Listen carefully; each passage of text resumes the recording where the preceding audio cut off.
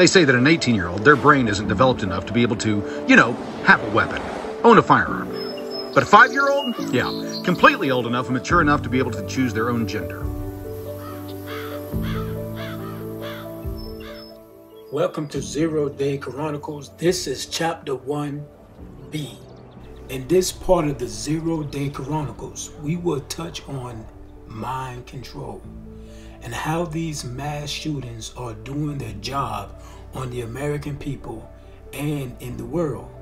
We will touch on how the Drago or Dragon Brotherhood uses mass media to shape the world, brainwashing it and preparing the mind for the following fabricated events, which we see in their programming, which is called predictive programming.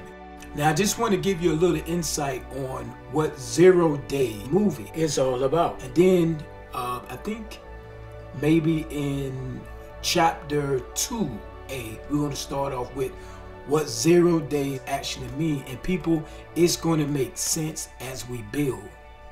All right. So Zero-Days, the actual movie, came out in 2003, as well as Elephant.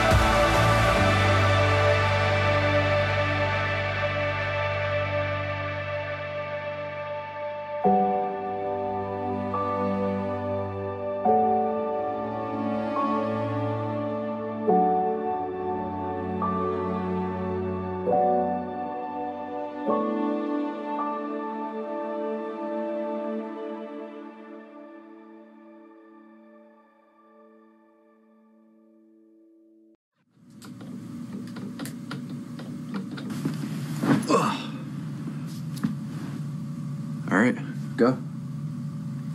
Okay, some things then. We acted alone. We obtained the weapons alone. And nobody knew that we were going to do this. Our parents had nothing to do with this, and so everybody knows they didn't know anything about it. I mean, when our parents find these tapes, what are they going to think? Oh my God, I was asleep upstairs while they were in the basement recording this. We could have known. We could have stopped them. No. Essentially, what you're trying to do is you're trying to get people to buy into a solution before they see where it's ultimately going to go. Because you're talking about a transaction system that is no longer a currency, it's a control system. So it's like a credit at the company store. If every central bank comes out with a digital central bank currency, they have the ability to turn your money on and off. So if you don't behave,